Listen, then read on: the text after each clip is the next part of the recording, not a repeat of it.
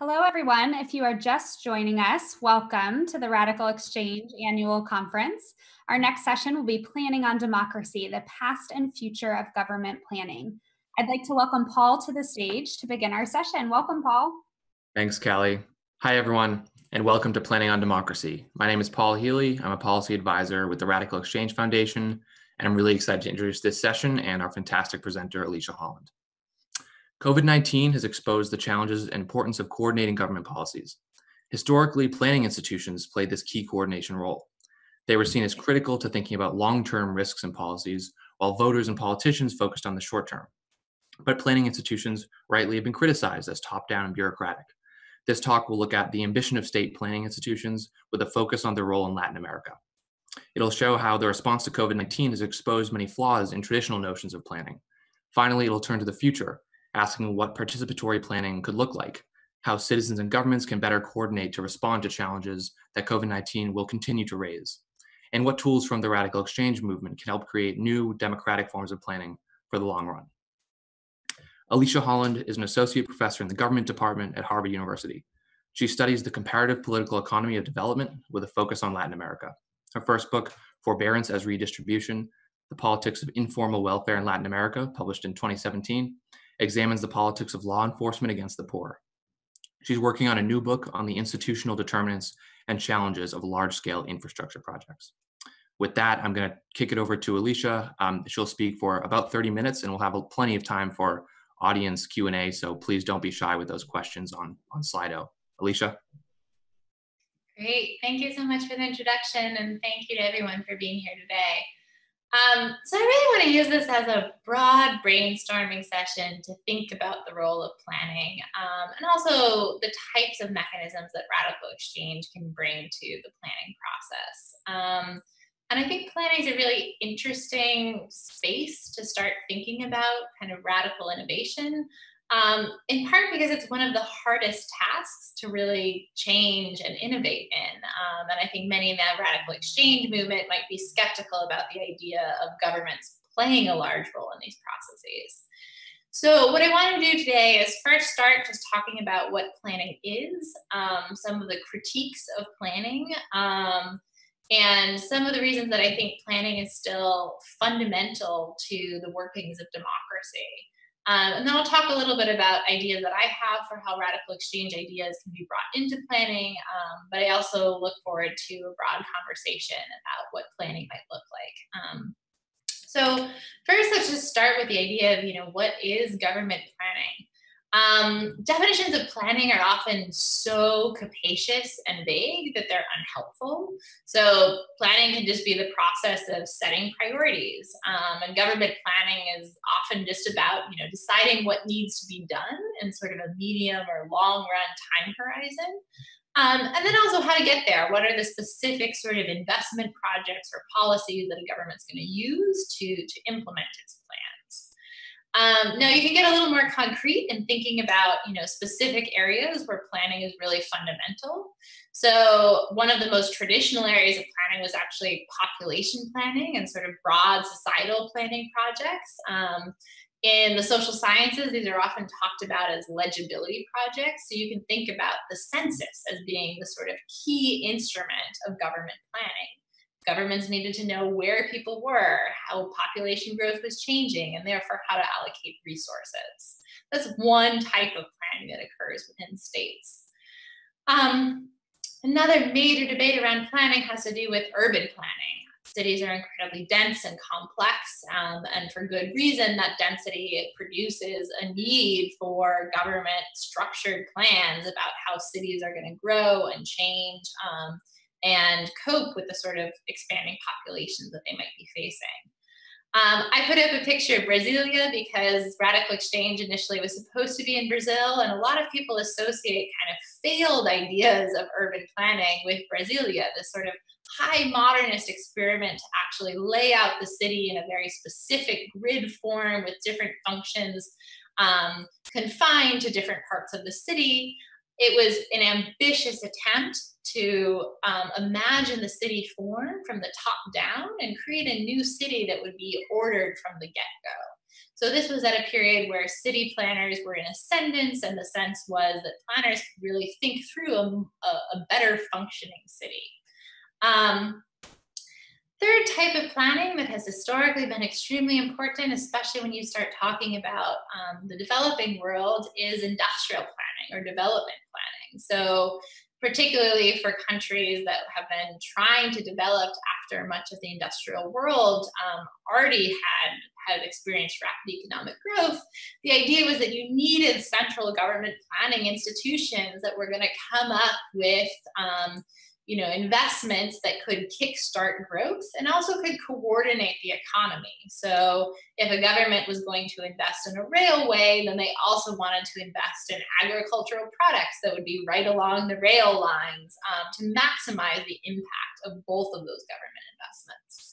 So especially in the post-World War II period, there was a revival of interest in industrial planning and using the tools of government investment and also governments running industries as a way to jumpstart growth. And much of those plans were designed by planning boards or planning agencies.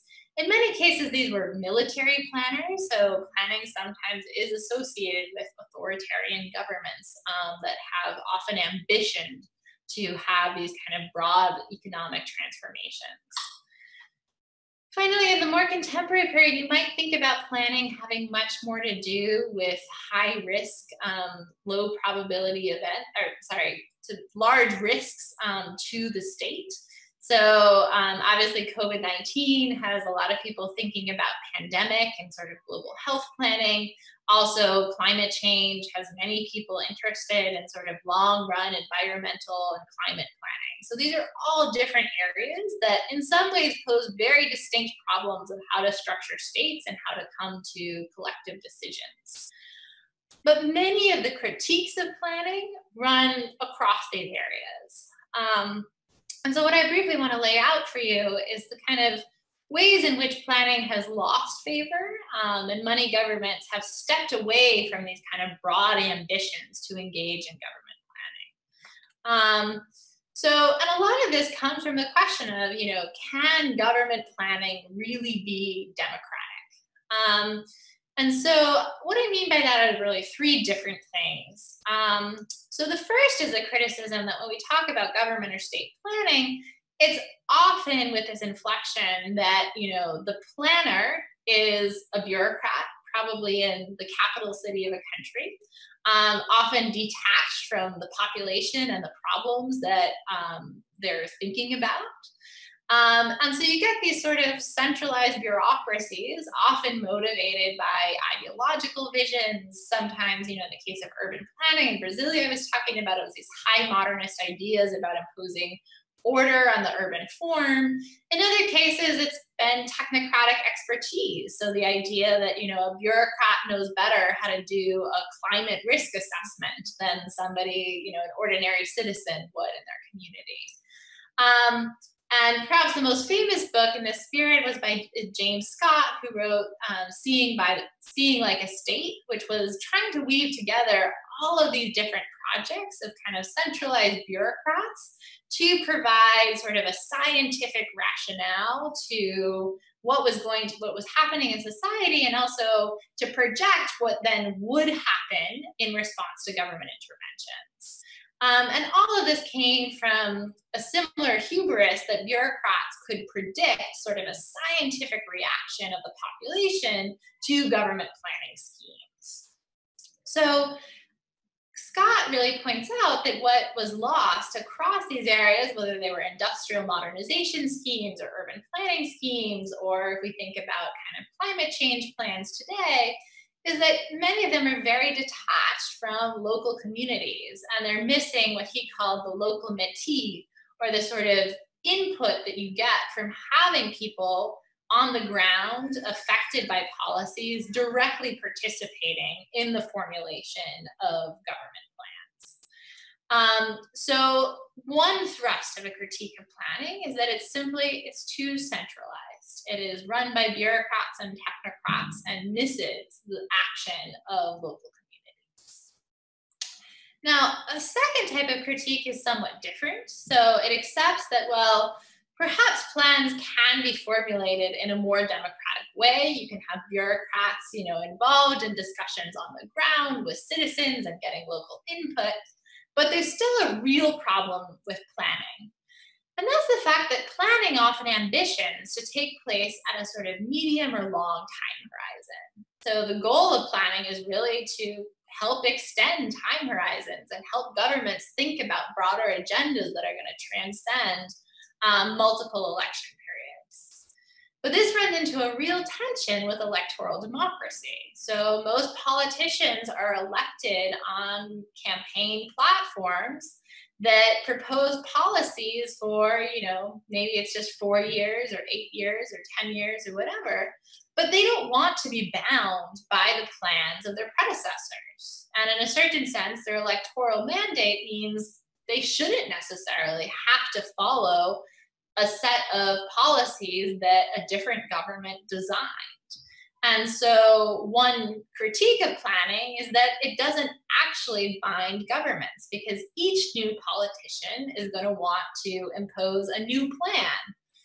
And at a certain level, planning, if it just becomes an electoral platform, no longer has its main purpose, which is really to extend the time horizons and extend the scope of the state beyond a particular electoral period.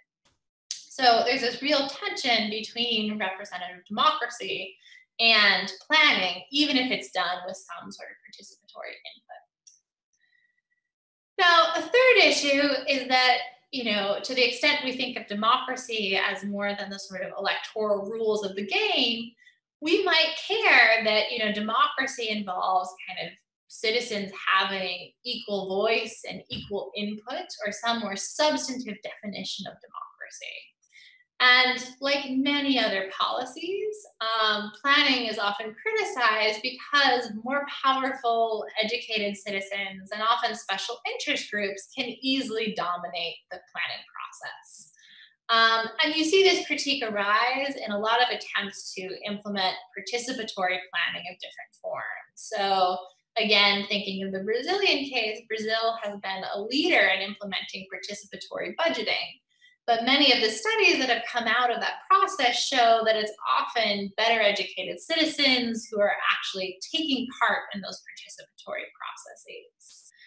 Similar and very powerful critiques have happened of urban planning in the United States. So there's excellent recent work showing that, even as urban planning has tried to allow for more citizen input, the citizens who choose to participate are often participating with very particular interests in mind. So, for example, Jessica Traunstein shows in a book called Segregation by Design that a lot of racial segregation in the US has persisted because local zoning ordinances, often set through town meetings and open board discussions, often have perpetuated segregating practices and tried to boost home prices and reduce the construction of affordable housing rather than creating more integrated communities. So we might be very worried that even if we inflect planning with more democratic participation, it doesn't necessarily mean that we're going to end up with substantive representation of different interests. And it might be particularly vulnerable to the capture by certain interest groups and certain interests with more power. I should say that in the region that I study, another critique of planning is that it's more participatory planning is that it's also open to extreme political polarization and political manipulation. So many participatory planning processes have been promoted by left-wing populist governments who then often only recruit the participation of a certain segment of the population who are aligned with that political movement. So there are many common critiques of the planning process, even when it is more participatory, that it doesn't necessarily allow for equal participation across partisan lines, class lines, and racial lines. Now, even with these critiques, what I want to emphasize today is that planning is central to democracy. And it's central to confronting some of the real shortcomings of electoral democracy. So this might already be clear from some of what I've discussed already, but one of the challenges in electoral democracy is that politicians are myopic. So they often have short time horizons that coincide with a single electoral period. And that means that it's very hard to encourage politicians to invest in policies with long-run benefits, and also to take preventative measures to reduce risks. So studies show that, there certainly are interventions that, the United States could have invested in to reduce its vulnerability to a global pandemic. But the electoral rewards for making those investments that are only realized in the future are very low. And so one thing that planning in its various forms might do is really try to extend the electoral time horizons and think about kind of longer state goals. Now, the second, and this might seem in tension with the sort of critique that I just gave of planning, is that planning actually can be a device to prevent special interest group capture. So many governments have rejected the idea of more centralized long-run planning, and they face sort of the opposite issue of what I just talked about, which is that the agenda is so open that special interest groups often have a very easy time putting policies or investments, proposing them to politicians, and therefore really setting the agenda much more powerfully than they might in the presence of a government plan. And let me just give one example of what this might look like. So I've been writing a lot about transportation investments, which might seem like a very niche topic, but very central to how urban development and urban planning works. And in the 1990s, many Latin American governments eliminated the idea of setting a central transportation plan or even having an urban plan for the city. So Lima has no central urban plan. The Peruvian Ministry of Transportation has very loose ideas about what it wants to build in the future. And what this allowed infrastructure construction groups to do is basically propose projects that they found profitable. So in a giant scandal that broke out around the Brazilian construction firm Odebrecht, it was found that Odebrecht actually proposed to the Peruvian government to build this $2 billion highway through the Amazon. And that project advanced onto the political agenda, in part because there was no actual plan for what else should be done. So there wasn't a set of clear priorities about highways or urban investments that might be a better use of money. And it also meant that civil society groups or regional interests that didn't want this giant highway through the Amazon being built didn't really have a way to push against the project. They couldn't see that spending money on the highway through the Amazon would mean that there wouldn't be a budget available to build a subway or to invest in other policies. So planning you can think of as a sort of disciplining device, which shows what the government priorities are, and therefore can create stakeholders to defend different policies against special interest groups, in this case, the construction industry, but you can imagine this playing out in many other scenarios. A third reason that I think planning is central to democracy and central to the discussions being had about radical exchange is that planning helps to broker spatial compromises. So one of the big questions is, at what level of government should discussions like, how you would use QV or how you would hold a participatory planning meeting actually happen? Now, most kind of participatory planning processes are very local. They're about having, a local community decide on how to use their budget. But one hard task is then figuring out how to actually scale up those collective decision-making processes and broker compromises across geographic units. So if you take the sort of infrastructure example that I was thinking about, you can imagine that every community would vote against being the site for a landfill or being the site for a hydroelectric dam. But landfills and dams are central to some notions of economic development and social welfare. So when it comes to actually citing those projects and deciding how to balance the interests of a local community that's going to suffer a concentrated harm and national well-being, planning institutions are often central to those conversations. So somehow we need a device that's able to scale up local decision-making processes and think about projects that have broader geographic scope as well as temporal scope.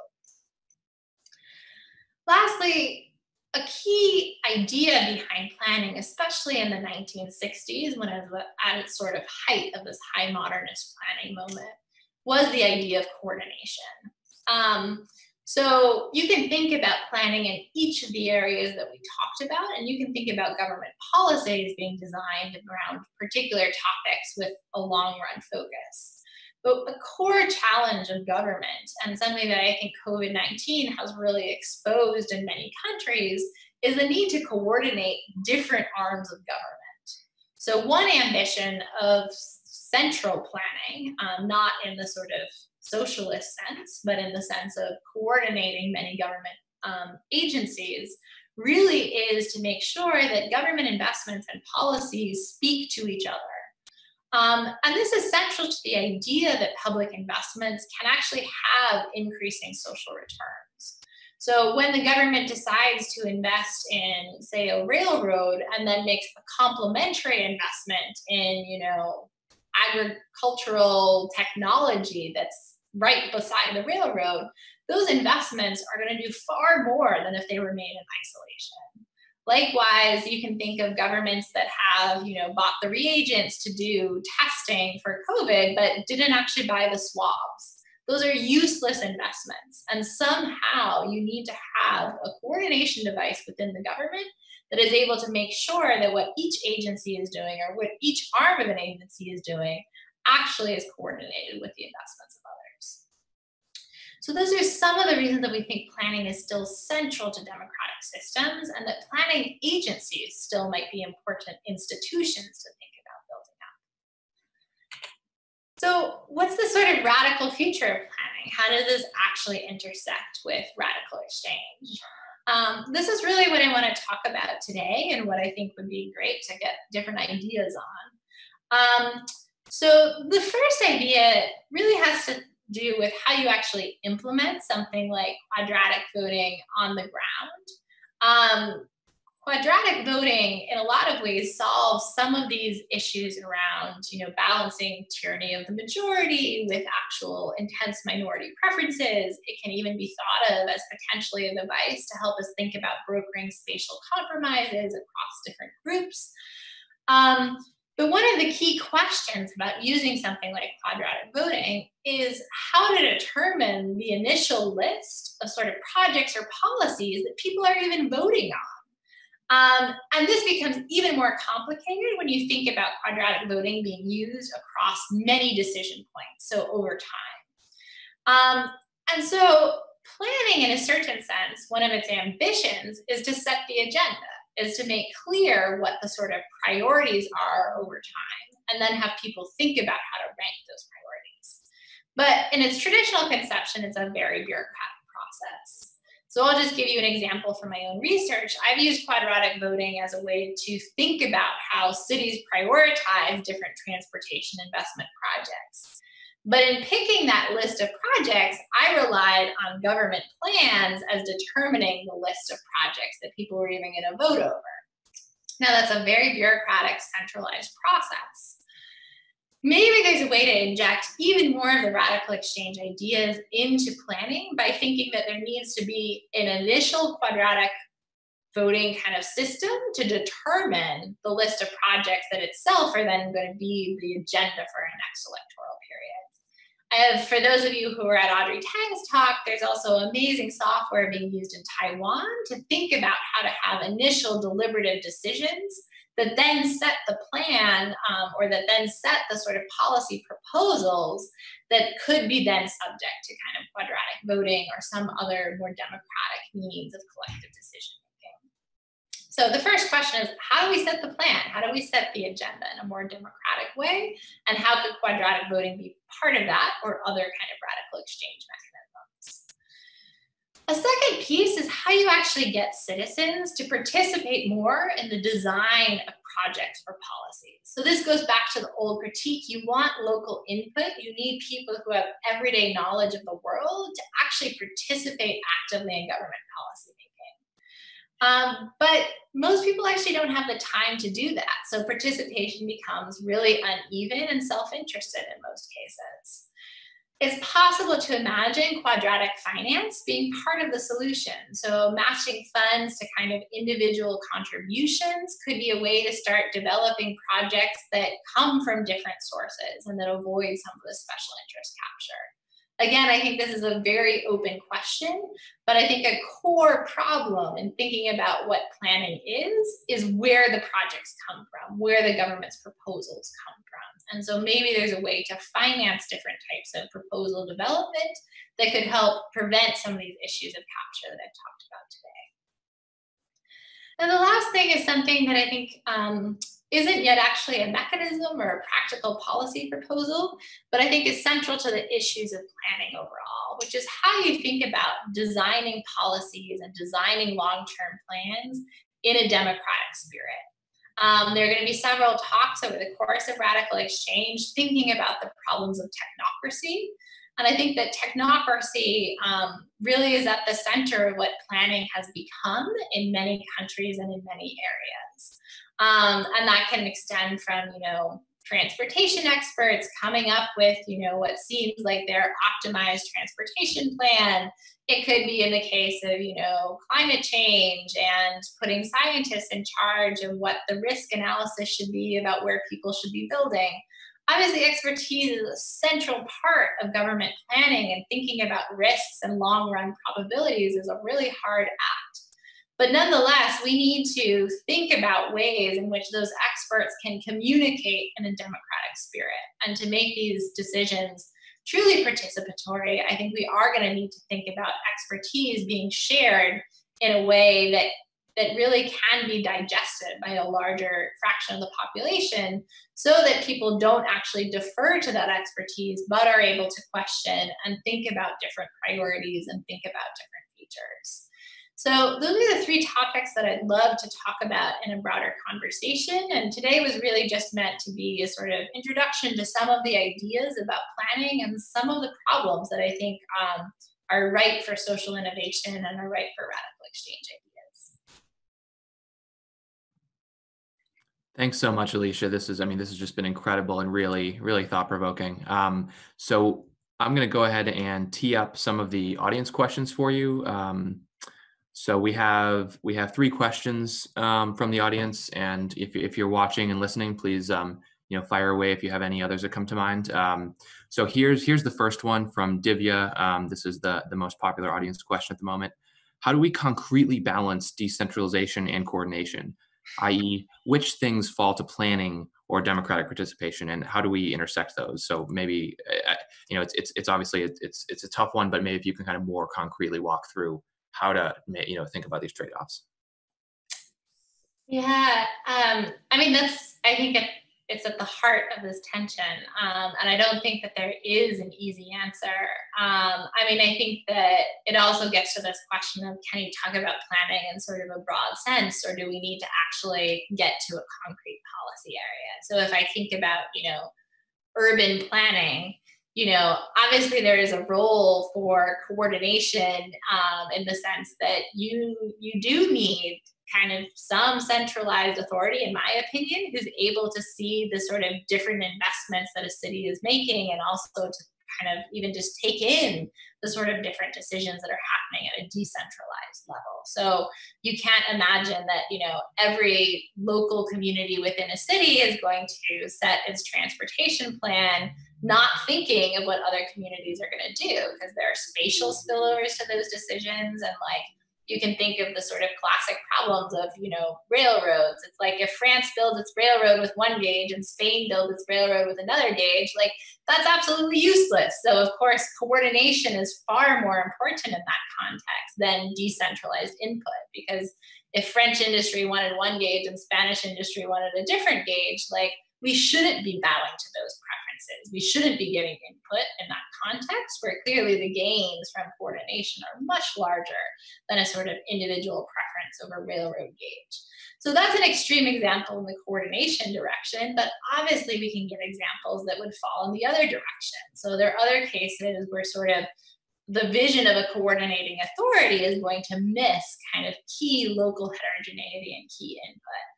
Now, where do we strike that balance? I think that's the hardest question to really raise, and it requires deep thinking about sort of what are the gains of coordination in different policy areas.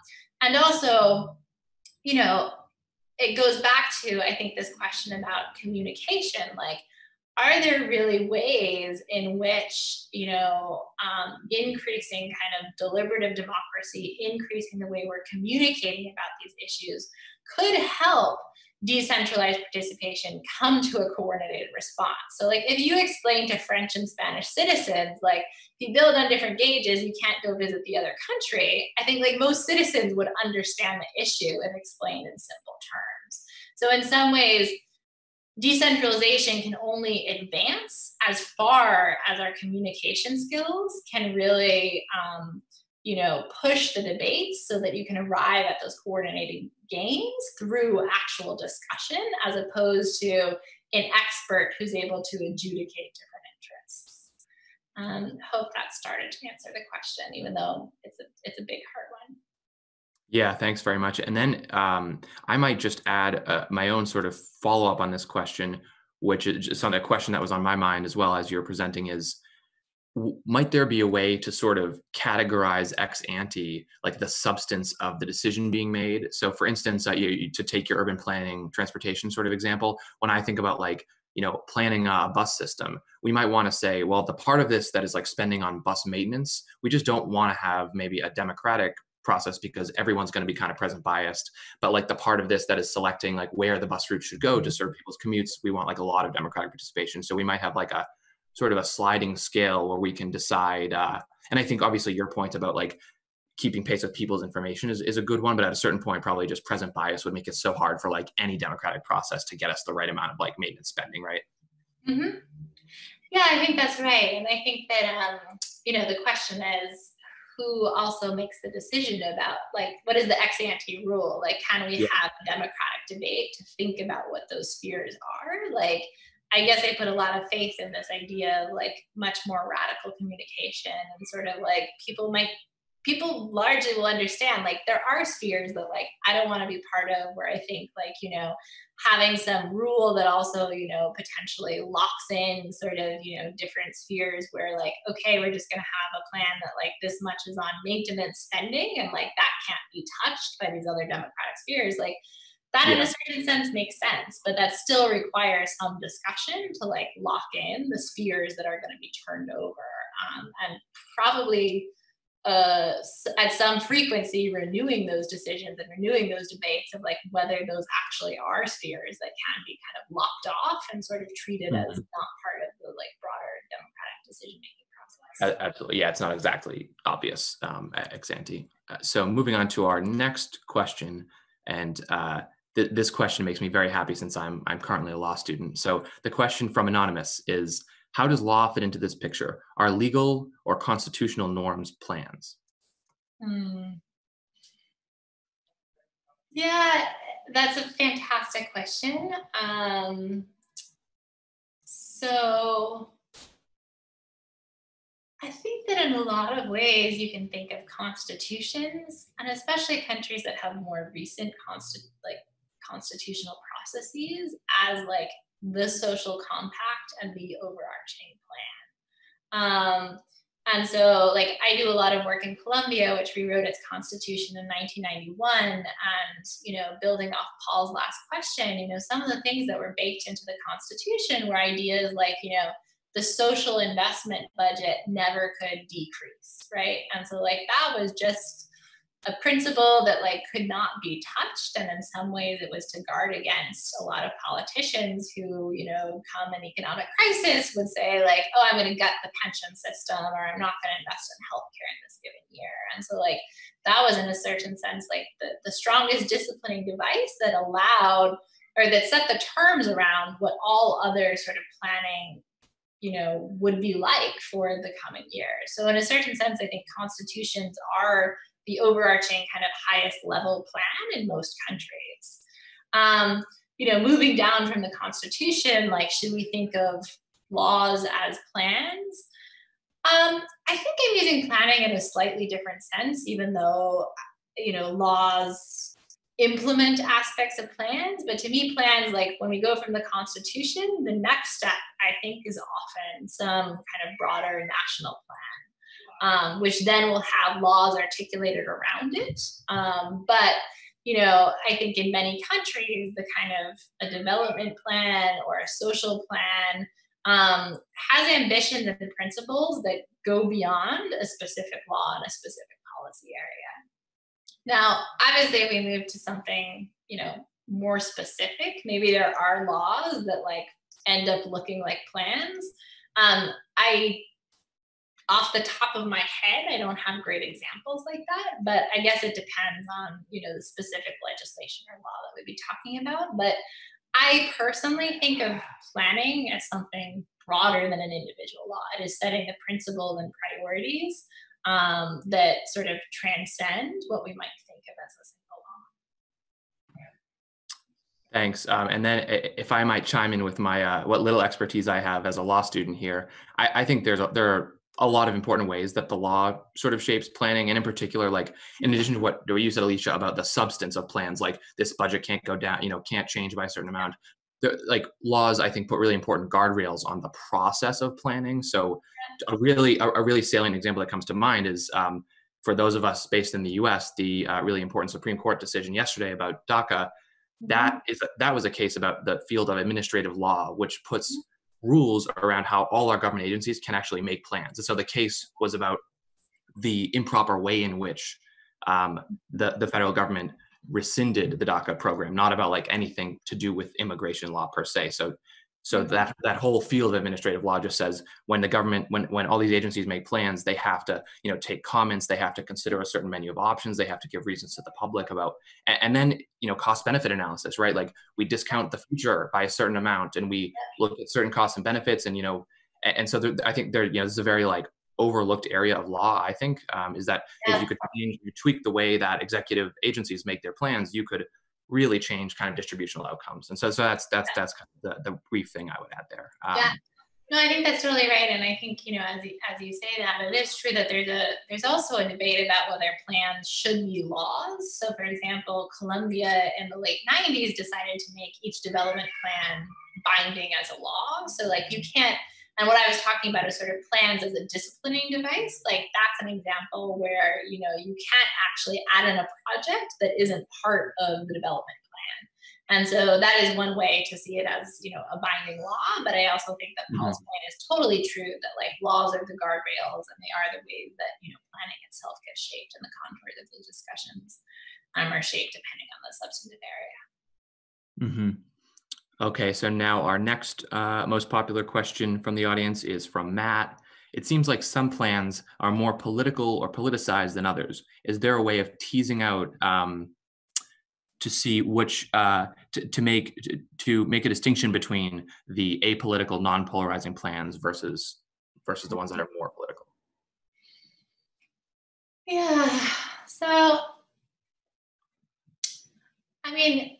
So of course, like when we start talking about, you know, constitutions and national plans, like to me, those are the ones where we want the broadest, most vibrant political debate, because they are about principles that I think, you know, if communicated properly, like all citizens can understand. We want different sectoral interests involved in, and like, I think one of the problems and the sort of stressing that common critique of centralization is like that these plans were done in such a sort of technocratic, divorced way. So like to me, it is the most political plan when you start talking about like planning closer to being like, what should our social contract look like, right? In some countries, that is what national planning is about. It is about coming up with broad principles that are very politicized and should be very politicized. Obviously, then we move to the realm of like a zoning plan or even a transportation plan, like it's less overtly political. I still think that there's a responsibility on the part of technocrats to make those plans more comprehensible and to make their political consequences clear. So, you know, social scientists understand that like zoning plans have a huge consequence on segregation and racial relations and wealth inequalities and a host of factors that are political and that people do care about. But those discussions are often done in a way that like it becomes about like, should the zoning board permit that, you know, 10 feet from the curb, like, you know, they're ridiculously small and technical rules that don't make their consequences clear. So like, yes, it is less political, but I also think that there is a responsibility on the part of experts to make the consequences and to imagine the consequences in a way that can be concrete and that can be part of the political discussion. Great, thanks. So moving on, we have another great question. This is a bit of a general question, and I'm going to sort of tag on my own more specific follow-up, and so you can kind of tackle both parts. So the question is, how do you ensure voter participation as the interval between democratic decisions shrinks and the volume of decisions explodes? And so I think the person means sort of like the decisions are really frequent, and so, you know, as you talk about empowering voice, how do you think about that sort of burden, I guess, you're putting on citizens? And then like my more specific follow-up is on this topic. One thing that I'm sort of interested in is like sortition mechanisms. So should we have like a jury duty, random selection for things like planning decisions, or you know, to kind of conquer the sort of unequal voice problems that you mentioned? And so I'd love your thoughts on that set of things. Yeah, those are both great questions. So I think imagining a world in which, say, quadratic voting decisions were these kind of frequent referenda on different issues, or, you know, a ballot of different decisions at once. You know, part of the idea of trying to think about structuring decisions around quadratic voting is that also, like, you don't necessarily have to spend your votes on things that you don't care about. And in a certain sense, like, we already have that, in that, like, you don't have to show up on election day for issues you don't care about or for races you don't care about. There's always the question of, like, should that be obligatory? Should we be promoting greater civic duties? Should people have to, like, at least put their votes on something in a quadratic voting world? And I don't know that I want to wade into that, but I would say that, you know, there's a trade-off between building civic responsibility and having people form the habits of participating regularly and having politics be part of their lives, and the sort of cognitive and, you know, substantive burdens you put on people for having to participate in decisions. I think quadratic voting and letting people sort of put more voice and put more weight on issues that they care about and pay attention to is meant to reconcile some of that tension, as opposed to a system where, like, you're required to come to every single referendum, you know, on a policy issue. And so that is one way to kind of balance those, but it's a fundamental democratic trade-off. Oh. I think we have Danny. Oh, sorry. And then to get to your question, Paul, I mean, I think that, you know, the way to break the sort of technocratic expertise that you're talking about is to think about having some sort of, you know, random civic duty to participate in these spheres. I think that one of the hard parts is, like, do you select citizens totally at random, or do you think that there's more of a responsibility to maybe have a representative for different sectors who are then potentially selected at random? So, for example, like in planning, like, I think it's really important to have different, you know, industries represented, workers, as well as corporations represented. But I don't know, and I don't think we know empirically, like, would you get a quote unquote better result or a better conversation thinking about having kind of representatives from different sectors and reserved seats versus kind of a full random selection of the population. There are areas, and this is going back to Matt's question, that require so much expertise that even the discussions, if you have a combination of experts and randomly selected citizens, the experts are going to so dominate the conversation that honestly, like, it's kind of purposeless to have put people without the sort of technical knowledge to, or even principles to sort of defend themselves on those issues. So I like the ideas of sort of broadening participation, but having kind of maybe some selection rules that would create a kind of structured conversation with different interest representatives. Awesome, thanks. Yeah, that's really interesting stuff. I really like where you went at the end there about kind of selection rules to make the random process like more tailored to the problem. I think that's really important. So I think we have about 5 minutes, probably time for one more question, maybe two. This is a good one. I think a pretty provocative question from Anonymous. With current data availability and a large research community, should planning be done by government agencies or can it be outsourced? So I guess the question is outsourced to who, and sort of what that looks like. So, you know, I work a lot in Latin America, where in the 1990s, very influenced by kind of new managerialism and the idea that, you know, the expertise doesn't need to be in the state. We can turn to, you know, hiring consultants in particular areas to kind of do the work, and to actually provide, you know, better insight into a given area. I think that process has been a bit of a disaster in Latin America. Part of it is that there's no such thing as objective expertise. And so what I see happening across the developing world is that, you know, politicians hire their favorite consultant to do the study that then shows that, like, the pet project that they love should be done.